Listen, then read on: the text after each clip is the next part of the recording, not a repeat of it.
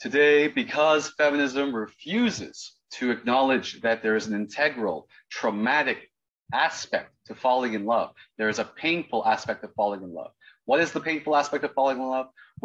It's this idea that love itself is transcendent, but transcendence is opposite, is finite, it's limited. So when you look into the other person's eyes and when you're in love with them, you are in a transcendent mode, but also at the same time, you know that deep inside there is a deep void because you are both, or one of you is going to die, and that is not going to last. And that basically finitude of it is basically what is traumatic. The finitude of love is traumatic in itself. And that philosophical understanding of what love is has been completely basically destroyed by this immense, vicariously traumatized psychologization of society, which always focuses on building a standard for society. The standard for society is that love is not abuse, that love is not traumatic, when really, in fact, it is traumatic. Love is traumatic. So what it does is give a standard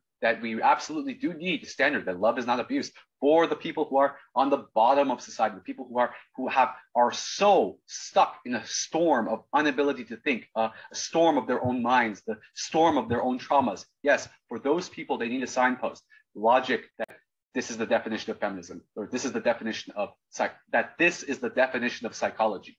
For those people, yeah, we need it. But for the people who have a normal amount of psychological problems, existential issues, normal amount of depression, normal amount of anxiety, a manageable amount of anxiety, those kinds of ideas actually work in opposite. And what they do is they force us, or they habituate us to always keep an eye on the contractual or the cost-benefit analysis of our interpersonal relationships with each other. And basically, this is a way of undermining the possibility of creating community. Because what is community? Community is a place that requires your unpaid emotional labor. All communities need your unpaid emotional labor. All communities need your unpaid civic labor. Community itself cannot run by capitalism alone. Community itself is another form or another rendition of family. I know that there's a lot of problems between kin-based and community, and you can't just easily go up the chain like that. But just for sake of argument,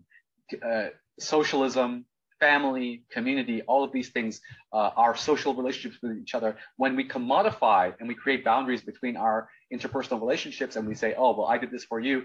Am I getting something out of this? If I participate in this social union, will I get something out of it? No, you can't just look at the material interest. You have to also look at the cultural aspect. And that cultural aspect is, what is it motivated by? It's motivated by these idioms that these feminists have been spreading. Idioms like, it's too much emotional labor to educate you. Idioms like, et cetera, you don't owe anybody anything. Yeah, if you don't owe anybody anything, my friends, we are welcome to the cyberpunk dystopia that we exist today, a society where nobody owes anybody anything, and we give all power to the privileged 1%.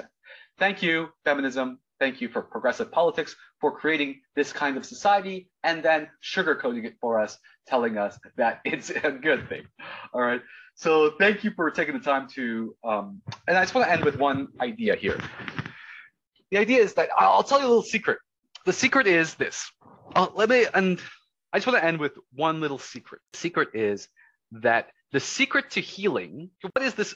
And we can see this play out on the social media with regards to this obsession with healing. Everybody's healing. Oh, we have to heal. We have to decolonize. We have to heal. My friends, my family, my social community, my earthling family.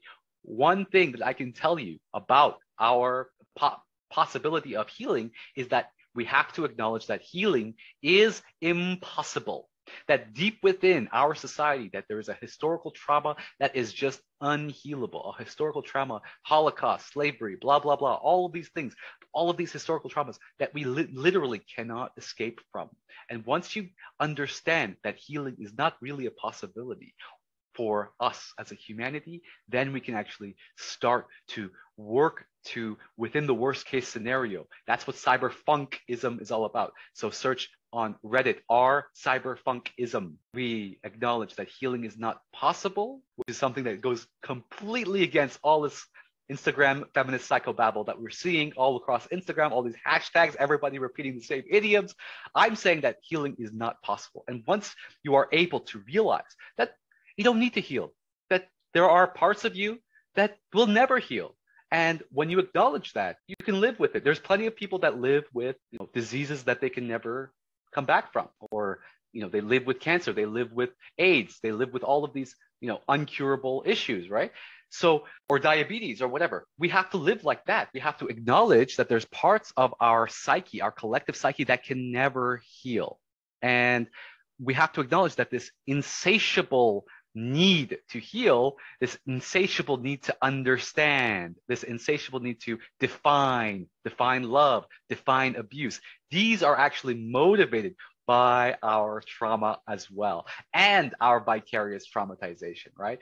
And so it's a fucked up world that we live in, where all of these standards that we are creating for society actually work to make society much worse than it actually is. We're teaching kids, we're teaching grade 1 kids to do social capital cost benefit analysis when it comes to their own privilege. It's truly evil. All right. So if we can acknowledge that true healing means that you are able to wear your scarves, true healing or authentic healing, I think, instead, in contrast to this kind of perpetual process of healing that people talk about, I think true healing is this ability to wear your vulnerabilities outside on your wrist, showing it to everybody, those vulnerabilities, being able to show those vulnerabilities. Unfortunately, feminist society once again has ruined that idea of being vulnerable in our society, because it is too much emotional labor to listen to the problems of our friends. Instead, we need to pay psychologists to listen to us. And again, this is why psychologists and feminists go so hand in hand with one another, because not only do they impose a certain social perspective on the world, they can actually cut off critique and refuse to take on critique. And not only do they do that, they actually go into other disciplines, the discipline of psychology, the discipline of